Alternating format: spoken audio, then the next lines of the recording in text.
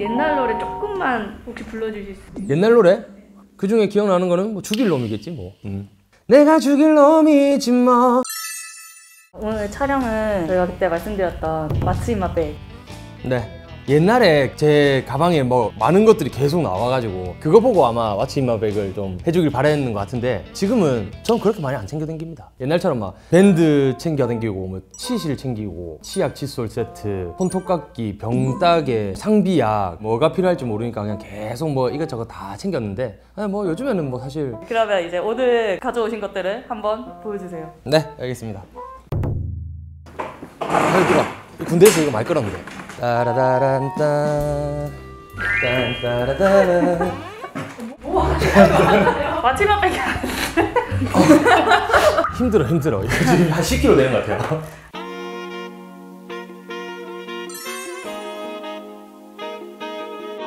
그쵸. 뭐 아니 뭐 가방에 진짜 든 게 뭐가 없는데 옛날처럼 내가 뭐 이것저것 다 넣어야 되나? 했는데 아니야 그건 아닌 것 같아. 그냥 리얼리티 그대로. 대신에 뭐 또 다른 이제 내 방에서 뭐 내가 제일 잘 쓰는 거 뭐 이런 것들 뭐 좀 챙겨오면 좋을 것 같다는 생각에 거의 뭐 What's in my room으로 지금 생각하고 챙겨왔습니다. 일단 뭐 제일 크게 보이는 거 요즘 저의 삶에 굉장한 만족도를 올려주는 바디필로우입니다.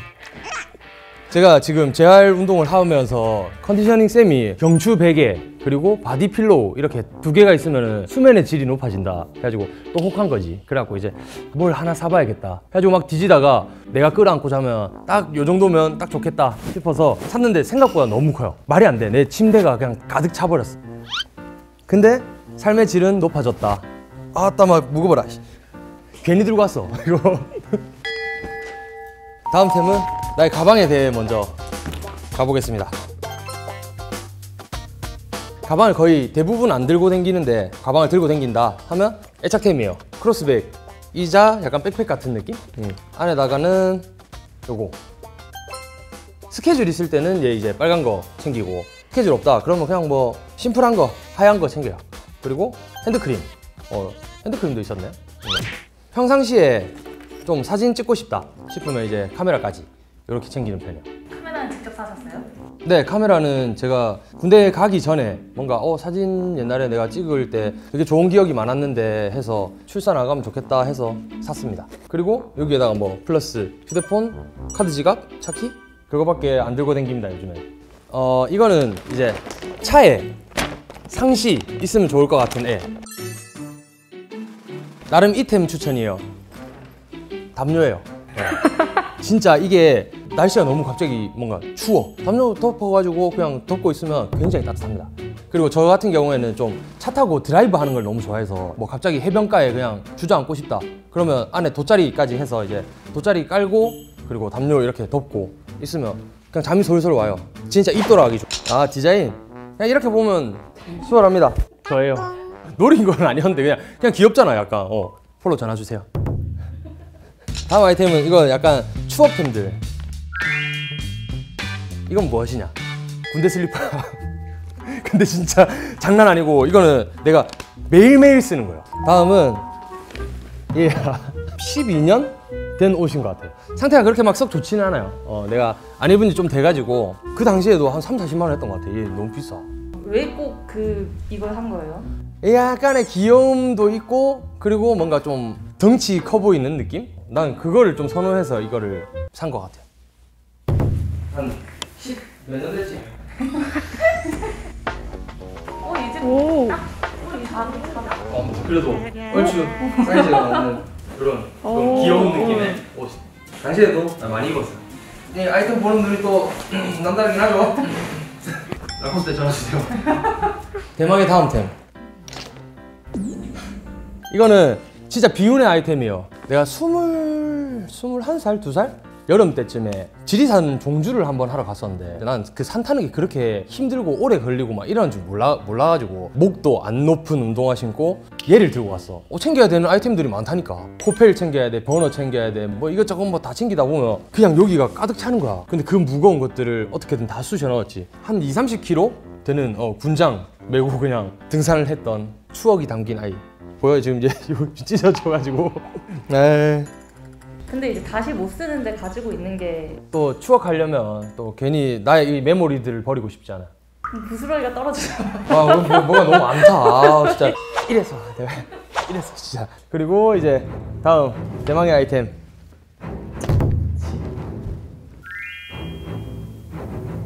일단 굉장히 잘 쓰는 템이죠. 크리드의 실버 마운틴 워터. 해외 투어 갈 때였나? 그 크리드 매장에서 샀던 것 같아. 그래갖고 얘를 시향하고 좀 괜찮다, 이거 어떻게 잘 녹일 수 있겠다 싶어서 이제 얘를 샀는데, 이 향도 많이 쓰고, 그리고 저거 비티크의 오데성 세르주르텐 로우 이런 것도 요즘 좀 많이 쓰고 있고, 아쿠아 디 파르마의 오스만투스, 요렇게 4개를 최근에는 좀 제일 많이 썼던 것 같은데, 겨울에 좀 그래도 어울릴 만한? 제일 좋아하는 향을 가진 향수는 사실 그 아이데스 데 베누스타스라고 그 브랜드가 있는데, 거기에 있는 그 팔레상도르였던 것 같아요. 팔레상도르라는 제품을 제일 좋아하는 향인 것 같아요. 근데 걔는 좀 받치기가 너무 어려워. 완전 풀 셋업을 해야 될 것만 같은 그런 중후함의 느낌? 그래서 난 뭐 베스트 입고 막 이렇게 막 꽉 쟁기는 옷을 잘 안 입다 보니까, 그거는 그냥 내가 집에서 방향제로 좀 많이 쓰고. 착감이랑 향수랑 잘 맞아 떨어지는 걸 좋아하나 봐요. 옷이라고 생각해요. 이거를 안 하고 나가면 뭔가 이상하게 팬티 벗고 바지 입은 느낌? 뭐 약간 이런 느낌이라서 뭔지 알겠지? 좀 찝찝해 괜히. 난 이걸 옷으로 생각해.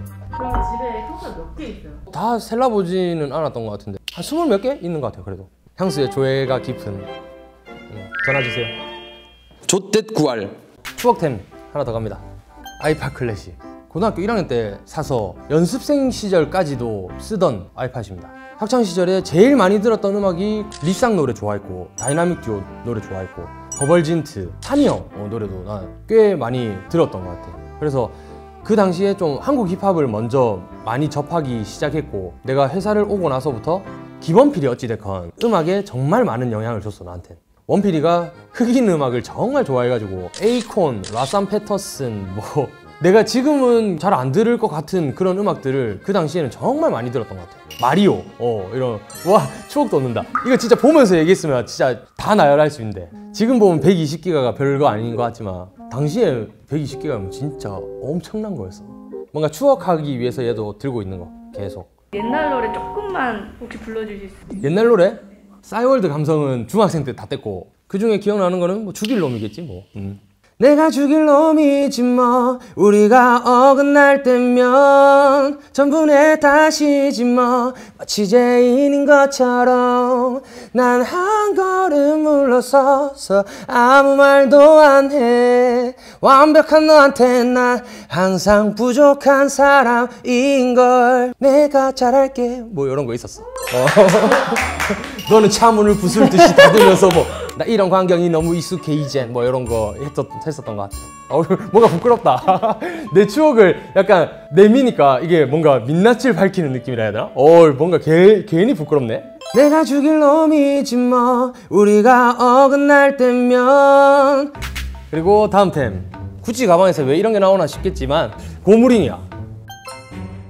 만약에 이렇게 바지가 있다, 이렇게 집어여서 여기다가 말아 넣는 거야. 군복은 이 밑에 밴딩이 안 돼 있어서 깔끔하게 정리하는 용도로 쓰곤 해. 얘도 군대를 추억하기 위한 아이템이거든. 얘는 땅콩볼이야. 얘 덕분에 내가 군대에 있는 동안에 유연성에 관해서 좀 많이 신경을 쓰는 계기가 됐던 거야. 목에다 대고 그냥 누우면 돼. 그러면 목 라인, 척추 라인 타고 경추 이런 것들 다 풀리고. 다음 템은 유식해 보이려고 하는 건 아니지만 책이야. 눈먼 자들의 도시. 굳이 이 책을 들고 온 이유는 내가 이거 진짜 1년 동안 열심히 읽었거든? 근데 아직도 못 읽었어. 내가 데뷔 초창기에 대학교를 다니면서 이제 통학을 하면서 얘를 정말 많이 읽었거든? 관심 있으면 한번 봐봐. 본인도 정독을 못했는데.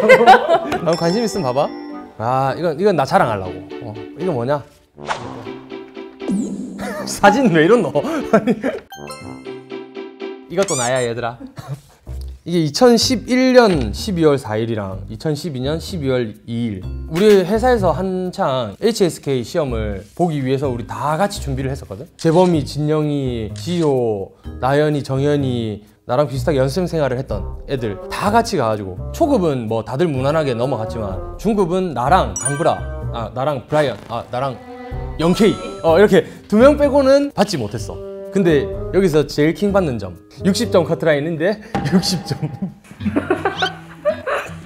아니 나 이거 보고 깜짝 놀랐네. 그리고 다음 이거를 찾아냈어. 오락실 V앱을 할 때였을 거야. 아 어차피 이건 내가 가지고 있어 봐야 추억을 하기에는 어차피 영상이 남겨져 있으니까 구독자 이벤트를 하면 좋지 않을까 싶어서 내 사진들을 일단 좀 이래저래 좀 많이 챙겨왔거든. 나름 구독자 이벤트에 쓸 아이템들. 일단 얘부터 보여줄게. 제일 충격적인 거야.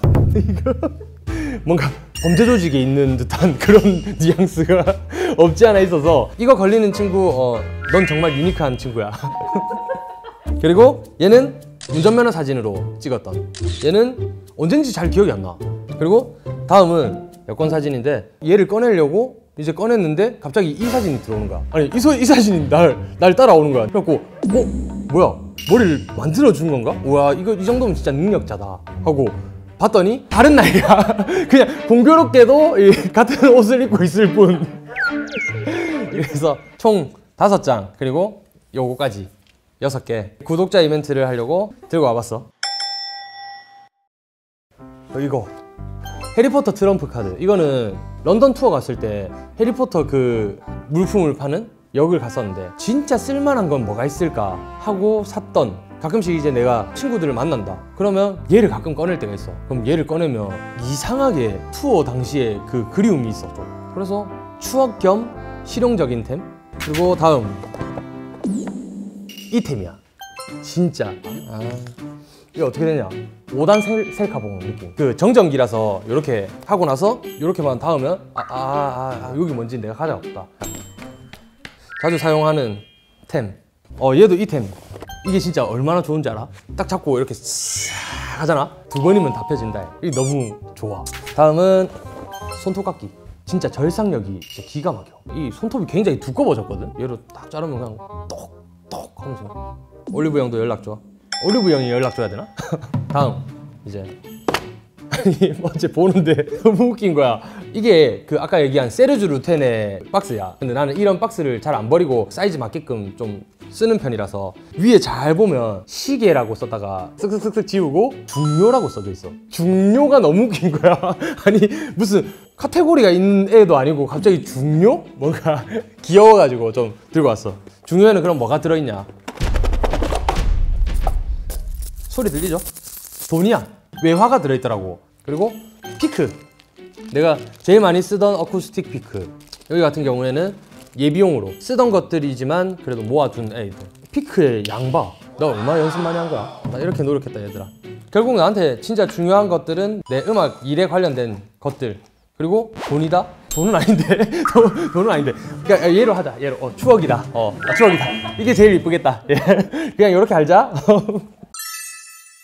내가 이제 진짜로 가지고 다니는 아이템들, 그리고 내가 추억이 담긴 템들, 내가 사용해봤던 이 템들, 뭐 이렇게 한번 소개를 해보는 시간을 가졌는데 난 나름대로 이 추억하고 뭐 이러니까 좀 재밌었는데 너네는 어떻게 볼지 모르겠다. 뭐 아무튼 다들 좋게 봐주셨길 바랍니다. 다음에는 또 재밌는 컨텐츠로 돌아오도록 할게요. 안녕. 지금 다시 싸시면 될 것 같아요.